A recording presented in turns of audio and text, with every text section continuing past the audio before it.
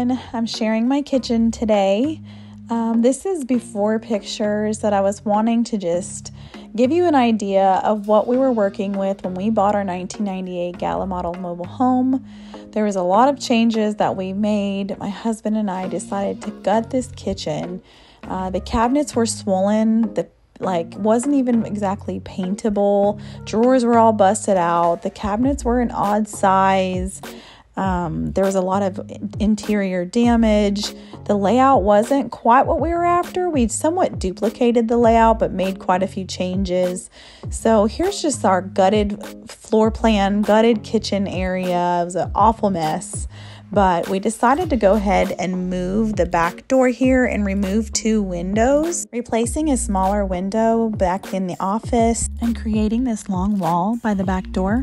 And here we're coming in with our vinyl plank flooring. We got it at a really reasonable price, very high contrast in color variation, lots of bluish undertones. So I chose this color, agreeable gray, as opposed to the repose, just to bring in a little bit of warmth. We went ahead and worked with the electrical that was in place. You can see here is the light switch that was for all the lighting currently in the kitchen. Not the most ideal spot, but we cut in 4-inch round puck light holes, about 16 inches from all the perimeters of the walls, because about 12 inches is your upper cabinet depth, and you want a light to fall between you and your cabinet. So we just used that previous power and pulled new lines to all the new pucks, going from just 2 lights to 8, including the mudroom area. As you can see, we did not fiddle with that beautiful wallpaper that was in the kitchen area. We do plan on surfacing that with something. Before cabinet install, we resurfaced and textured all our walls and installed our seamless vinyl flooring. I built these awesome corbels and I was planning to sell them in a booth I had for a little while and realized I knew right where they needed to go. The seam where the mobiles met was just the perfect place for them to add some charm.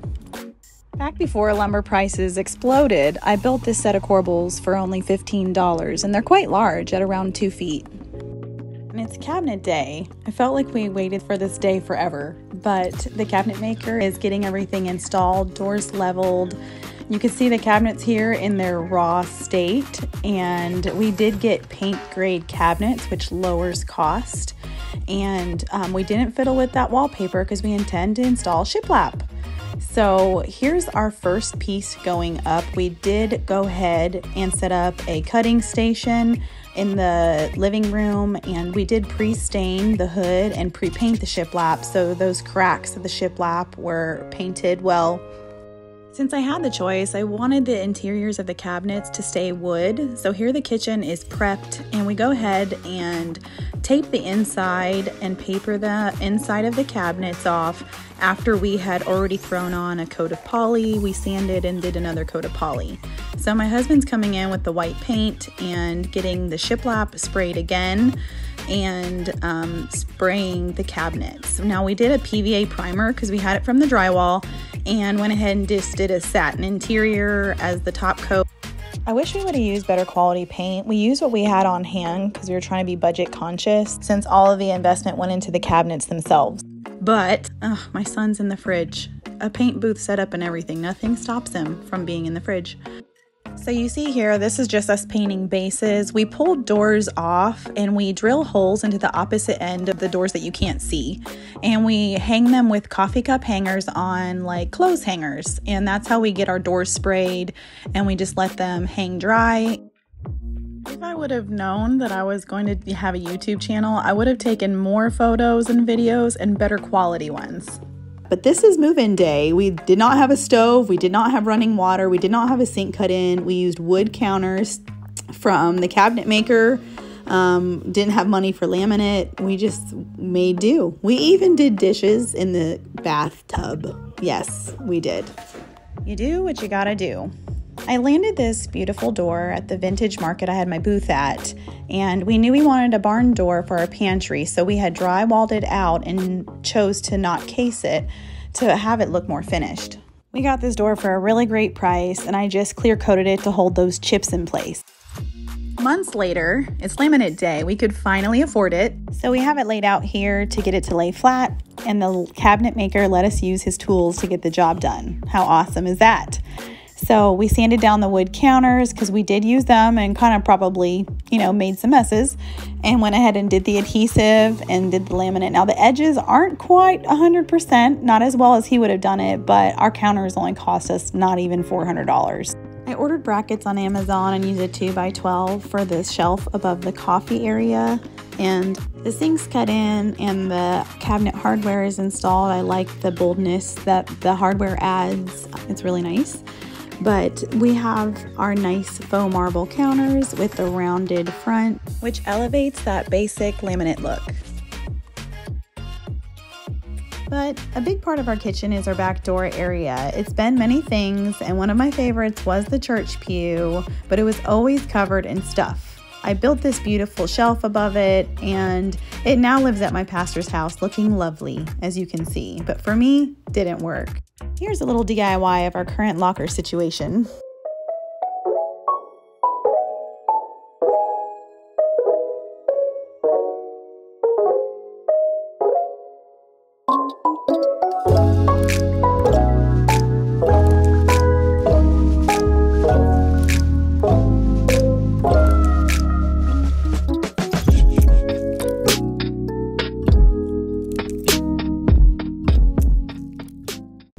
Do this in the middle of the night. You're welcome.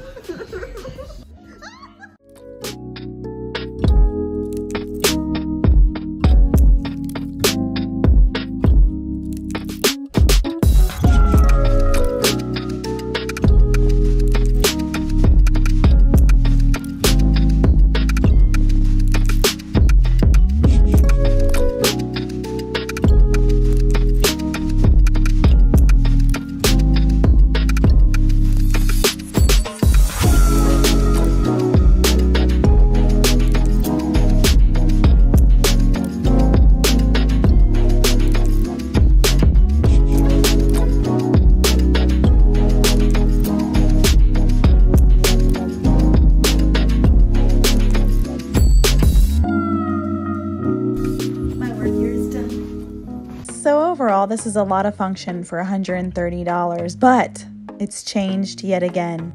It's true, there's so much to love here. There is a lot of storage, and I love this year. I made a beautiful fall display. I went all out. Usually I'm fairly minimalistic, but I did a lot of hand-painted pumpkins to kind of make them look heirloom, and just went all out.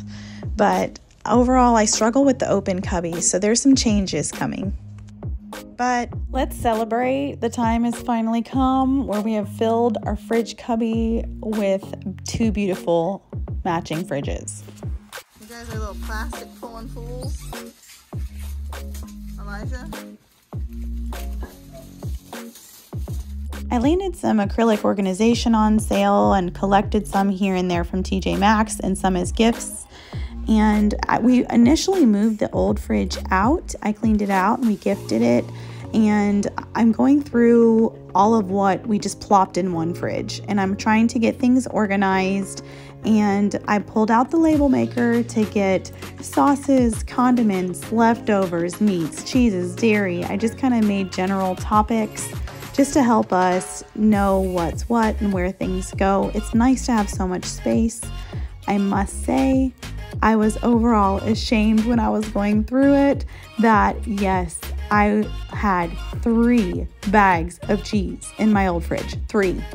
It just seems so wasteful. Like we wouldn't see things in the fridge and we would rebuy it. And I know, granted, we used all that cheese for sure. But this organization is amazing. I don't deserve it.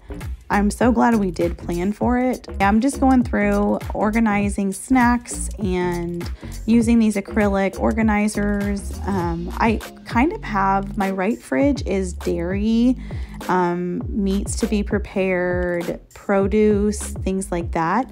Our left fridge seems to be condiments, sauces, leftovers, and meats and cheeses. So here's just an overview of kind of how we've got things done. You can see I have meats. Always take your meats you're thawing or whatever, put it in a container. That's what leaks all over your fridge and makes the disaster. It's awful. I've learned the hard way. My sister gifted me this little egg holder. It sorts them and rolls them forward. And I do have an additional acrylic one for like hard-boiled eggs because we always have so many. I was able to use this Lazy Susan for all of our pickles and relishes and okra, things like that. You can spin it and take things out easily. So that's a really nice option. Otherwise, the organization, labeling, knowing where things go, not having to stand on our heads, it's just been godsend. Very grateful. So here's just an overview of this first fridge. We call the right fridge the knock-knock fridge, and this fridge to the left is the no-knock fridge. It's actually completely different fridges. The left one here is a counter depth, so it's a little shallower but has a lot more space because it doesn't have the indoor ice maker. And the right fridge here, I'm able to knock, see what's inside, but I always know it's my creamer, ready for my coffee station right next door. I must say I love this feature though. I really like that the two fridges have a similar look but different features. Overall, we got these from a Bent and Dent discount store. Retail, this right fridge was $3,700 and we didn't even pay that for the two. You could see the dents on the handles there. They even gave us new ones. How awesome is that? I bought this organizer on Amazon. I wanted to make sense of my Ziploc bag situation.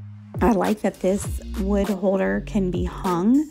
So let's say you have more room in a pantry or in the back of a cabinet door.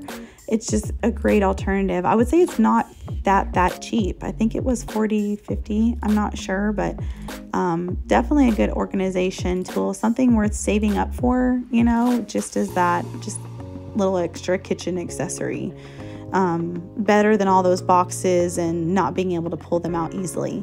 We took our Sam's saran wrap and went ahead and taped the cutter onto the side of the drawer. It fit in there perfectly.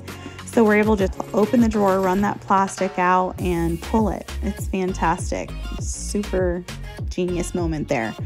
My old divider didn't work, so I used this acrylic little holder for my spatulas.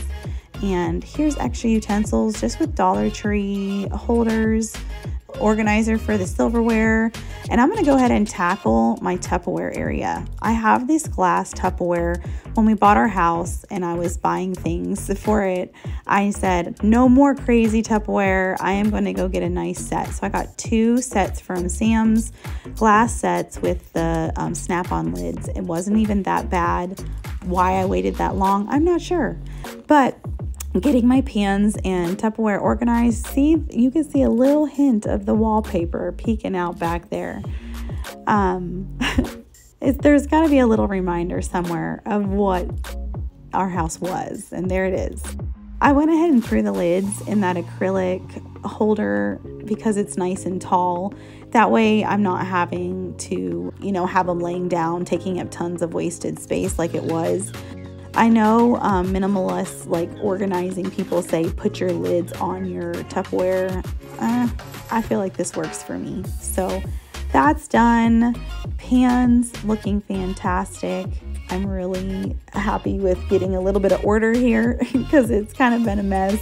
We have 5 kids learning kitchen responsibilities and putting things away and putting it where it belongs. Eek, I know.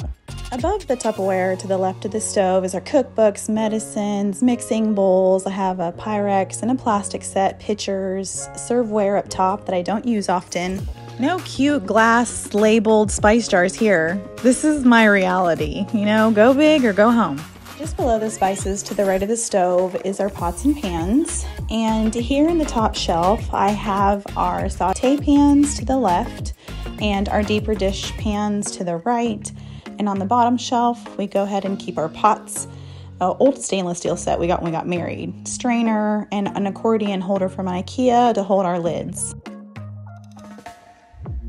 Okay, so let's talk appliance pantry. This is the tall cabinet we have installed here with a lot of pull-out drawer shelving and upper shelves with some power actually in the back so that we can plug in our microwave and toaster. This is an area I've mentioned before that I just love. It's very functional. I have my junk drawer, a lot of my extra appliances, all of our baking goods, and I love that the microwave is not on counter or above the stove. This cabinet is huge. It's a game changer for the rest of the kitchen. My pantry is just here to the right. It was something that was already existing in the mobile. We went ahead and just painted the shelving along with the kitchen cabinetry. Our barn door functions so well here, and overall, I do intend to do a budget-friendly makeover of this space. I did build this Dollar Tree rack with over-the-door hangers and some plywood. It's nice, shallow storage here on the left wall. Moving on to the drawers underneath my coffee maker, just house my cups, washcloths, and dishwashing accessories. And under here is spare food and coffees and a lot of cleaning supplies and I'd say a little mess. I was gifted this beautiful coffee bean resin poured like charcuterie board. It's gorgeous. It's a sweet reminder of my friend and I love having it on display. In the uppers to the right of the kitchen sink, we have all of our drinking cups. We use ball jars for drinking and our to-go cups and some spare stuff that we like.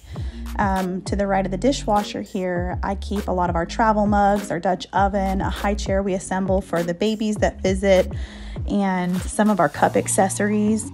Overall, our kitchen's far from together. I mean, we have an unfinished hood, we have like scuffed hoverboard cabinet that need new painting, discoloration from the alder, cracked caulking. I mean, if you stop and remember what the kitchen was and what it's become, you cannot nitpick it to death, but I'm overall just so grateful for this space.